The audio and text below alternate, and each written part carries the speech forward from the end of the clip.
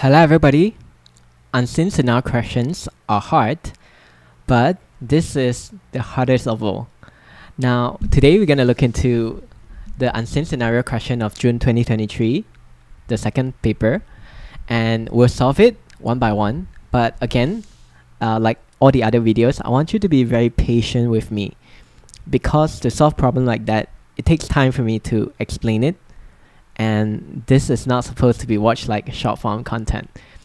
And without further ado, let's go into it. So, like other question, we'll first understand what the question is about. And this is always the method I use. They said, a 2D array account contains account holder's name and password for a banking program. And to make this sentence visible, I created fake data for me to visualize it. Again, you don't need to do that in your exam. And a 2D array account details has 3 columns containing the following details. Column 1 stores the balance. Column 2 stores the overdraft limit, meaning how much money you can take out in loan, something like that. Okay. Column 3 stores the withdrawal limit, how much money you can withdraw. Again, I have created a 2D array, and that's how it should be displayed. And this is just indicator. It will not be in the 2D list. But what this shows is that in this 2D list, the first item in every list is the balance. Second item is the overdraft limit, withdrawal limit, and so on and so forth. Now, the next sentence here is important to understand. The amount of money in a bank account can be negative, meaning you borrow money from the bank, like this. But it cannot be more than the overdraft limit. And for example, they said an account with overdraft limit must have a balance that is greater than negative 100. And in my example here, I illustrate this by using the second example. Let's say Harriet. His overdraft limit is 200. So his balance must be greater than negative 200. So I put negative 199 here as the limit. Of course, in banking terms, this means that this guy is actually owing the bank this amount of money. Alright, we'll understand why this is important later when it comes to implementing the withdraw money feature. Suitable error message must be displayed if a withdrawal cannot take place. For example, if the overdraft limit or the size of withdrawal is exceeded. This is what we'll tackle when we write the procedures here. The bank account ID gives the index of each account holder's data held in the 2 array. For example, account ID 20, it means that the customer details are stored in index 20 of account and account detail. For example, I have 3 accounts here. So Elizabeth is in the 3rd position of the list, which means that Elizabeth ID is implied to be 3. And Elizabeth account details will also be in position 3. Again, reiterate, all these values here are just random numbers. It's just for me to see how I want to implement my algorithm. And the variable size contains the number of accounts. So in this case, I have 3 customers, so it should be 3. But you don't need to declare this. Just assume the size variable contains the number of accounts. So the array variable and size have already been set up. All this have been set up. You don't need to write it down. Our goal is to write the program that meets the following requirements. So that's the gist of it. And I will solve this one by one. And if you look into my right, I have written down some skeleton code for each procedure we need. I'll explain what each of these mean later. Now let's skip forward to the back. We'll start from step 1. We'll check if the account ID exists. At this point, you might be asking, but how do I know if the ID exists? Look, the key term here is this paragraph here. ID 20 will be stored here in 20. So if you give an invalid ID detail, it will be an ID that is greater than the amount of items in this. So for example, if I only have 3 accounts in my bank, then an ID of 4 will be invalid because it exceeds the value of size. Because there is no 4th person in my account. So that's how I will check if the ID exists. Now what I will do is that I will first output 8, enter your ID, and then I'll just do input ID, and I will conduct a validation here to check if ID exists. First of all, ID should not be negative. So if ID, while ID is less than 0, or if ID is greater than size, because size contains the number of accounts I have. And I will do input ID again. So maybe I'll put a message just to clarify. I'll put your ID is invalid. Do again. Alright, and with that, we have completed our validation. Like the previous two questions, this is how we do validation check in unseen scenario question. The next step, they will want us to check if name and password entered by the account holder match the name and password stored in account before taking any action. Now we have gotten the customer's IDs. So let's say that user entered 2, meaning Harriet. I would want to check if the name and password that they entered match those stored in the account. Now this is what I'm gonna do. I'll just first ask, I'll put enter your name and password. So later that I'll just input name, input password. Alright, that's it. And again, I'll do a validation check. While name is not equal to whatever that is stored in account, account ID. So this will give you this one, sorry, ID 1. So which means first the number of row 2, and then the first element of this list here is Harriet. So I'll check if name is equal to that, or like they're not equal, meaning password also not equal to whatever that is stored in account ID 2. Then I'm gonna do, alright, output, your details are incorrect, enter again. So in this case, we will just ask them to enter again, regardless of whether they got 1 or 2 error here. So I'm just gonna end one. And with that, we can proceed to the next action. So now, how I problem solve usually is that I'm gonna solve one bullet point after the other, so that things seem less overwhelming.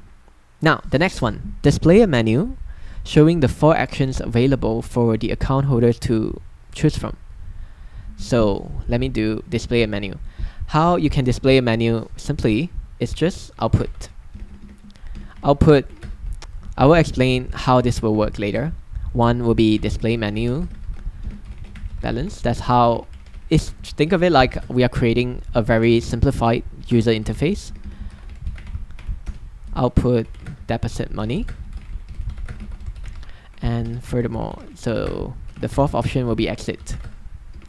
Now next up, what happened next is something a little bit harder. So for each option that the user has keyed in, we'll first create a procedure that does each function. Procedure is basically functions in Python. They group together similar codes. Think of them like a module. So I will first show you how I write the skeletal code, and then I will go on to complete each procedure. So what happened now is that I'm just gonna do a case of. Alright, by the way, I still need to ask the user for an option, input option, and I'll do a case of option. And then for each value that they could possibly key in, so if they key in number 1, I'm just gonna call the display balance procedure. Now this is what the notation in A level, but sometimes in the marketing scheme they don't use the call keyword. I think that's fine too, as long as you know that you're calling a procedure. And I'll just go on to proceed to the next one. That's how you actually call a procedure / function. And 4 will be, there'll be no 4 for now, and 4 will be nothing for now. I'll put exiting I'll show you how to implement for later. Alright, and otherwise, if they enter something other than that, I'll put, hey, invalid option. And then we'll do end case. Right, that's about it, the skeleton code. So for everything, I'm just gonna indent it, and I'll show you something very special. So if they entered the option 4, I want to exceed it. So what I can do is to add a repeat until code. Repeat everything here until the option is equal to 4. That's how I know whether to exceed the program or not. Alright, so now we have called the function, but we haven't actually implement what each function procedure should do here. So now I have created the skeleton code. Let's go up. That's how you create procedure. So first one, procedure is to display balance. We need to implement this because they said allow each action to be chosen and completed. Each action is completed by a procedure with a parameter of the account ID. We start off with the procedure keyword and then the name of the procedure, and that takes a parameter called ID. So what happened here is display balance. Basically, I need to show how much the guy or girl has. So this procedure is easy. You just output ACC details followed by the ID, and you know that balance is in the first element of every list. So ID.1, and that's it. That's how you display the balance of the person.